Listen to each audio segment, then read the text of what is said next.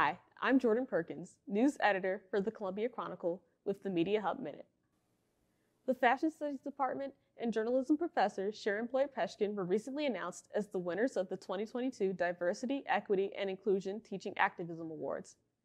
In the announcement, Senior Vice President and Provost Marcella David highlighted the work the Fashion Studies Department has done in creating new DEI designated courses and the new Sustainable Fashion minor, as well as Bloyd-Peshkin's work with the campus initiative Columbia Votes.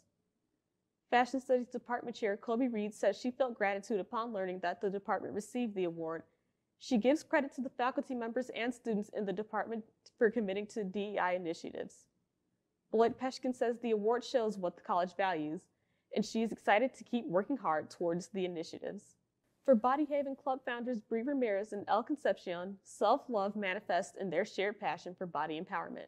The film and television majors started the club last year as a way to create a space that is inclusive of all body types, and the club also focuses on fat liberation.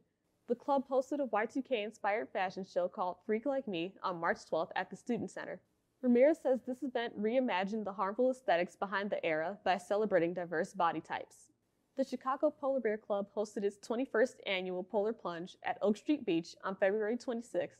The grassroots organization founded by Brian Marshall was started to raise funds for local families who need financial support.